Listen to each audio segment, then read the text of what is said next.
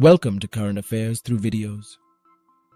Today we are going to discuss India's path to digital governance, balancing technocentrism and equitable privacy. India's 75th year marks a crucial juncture as it navigates data privacy and digital governance, driven by the recent Data Protection Law and proposed Digital India Act.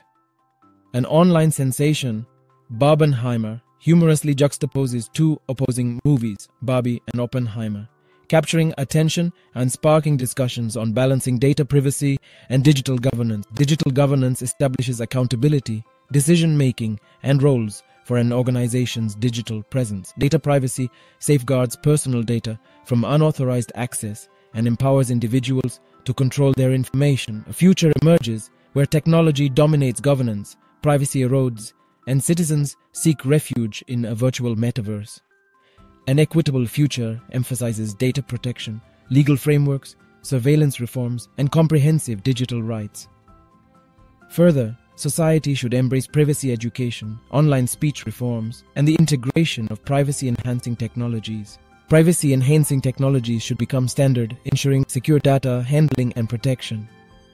India faces a pivotal moment, with policy choices impacting its digital trajectory for the next 25 years.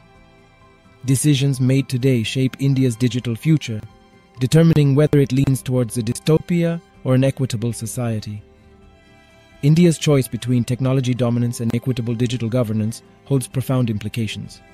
Prioritizing data protection, individual rights, and responsible technology usage can steer India towards a digital realm that aligns with its citizens' well-being and aspirations.